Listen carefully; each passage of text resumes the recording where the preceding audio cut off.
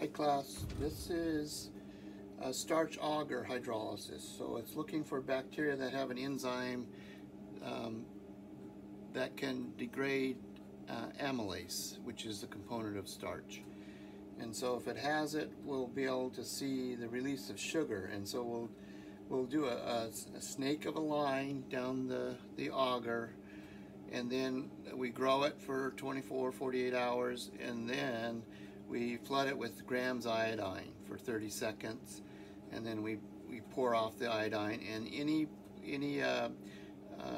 snake line that has a clear zone or a lighter zone around the bacteria means that the amylase enzyme has been released into the agar, diffuses out, breaks down the starch into glucose, and that is the positive test. So we'll show the results next time, but this is how we're going to go about it. So we're going to flame our loop like this with the incinerator, and then we go in. This is sample number 1, E. coli, go into a pure culture,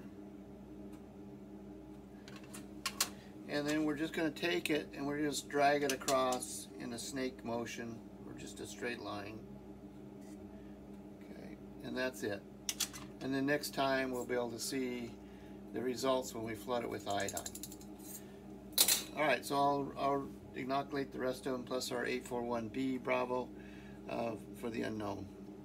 And we'll just look at the results next time. Okay, the one thing I wanted to point out about this is that when we inoculate the plates and then we're ready to put them in the incubator, you have to put them upside down. So I'm kind of wondering if this was mentioned earlier in the course, but it is important to put them upside down so the lid is on the bottom, so that when you heat them up, they release moisture, and then this prevents the droplets that would form on the lid from falling down. They get too big and heavy, and then they fall down on your plate, and then they spread them all over the place.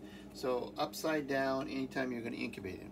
If you're putting liquid on it, you have to wait a little bit, maybe a minute or so before you flip them over, but because the liquid will absorb into the agar. But this is a really important rule that you need to follow. Put them upside down in incubators like this. All right, that's it for this one. I'll finish up the rest now.